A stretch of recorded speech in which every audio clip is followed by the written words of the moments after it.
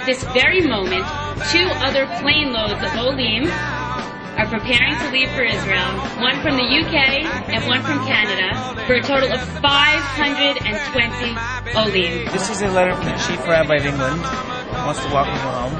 Israel is a place that Jews will always consider their home.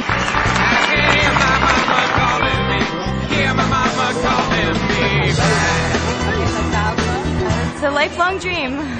We've been thinking about this for at least 10 years. 18 years I've been waiting to make Aliyah. Now I'm going with my family. It's about time.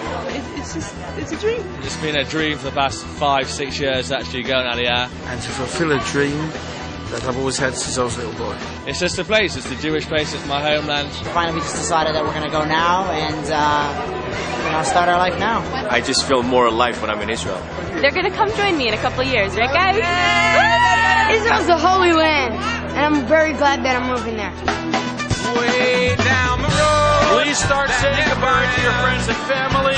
To all the guests, the family, the friends, the neighbors who are here to say goodbye, it is extremely difficult, but really just be comforted by the pride that you have in your family, friends, and neighbors that are making Aliyah.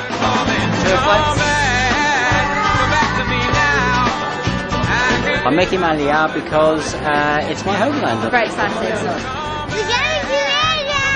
I'm very excited taking all the Olim החדשים to Israel. I'm very excited for the Olim. יש יותר התרגשות מזה שאנשים בכל אופן בוחרים לעזוב מולדת שלהם.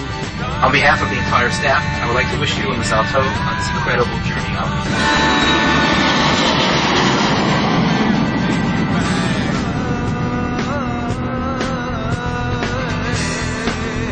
We have 3 flights arriving. 3 flights landing in one day. 1 flight from JFK. From Canada. 1 flight coming in from London. And from the UK, all land simultaneously.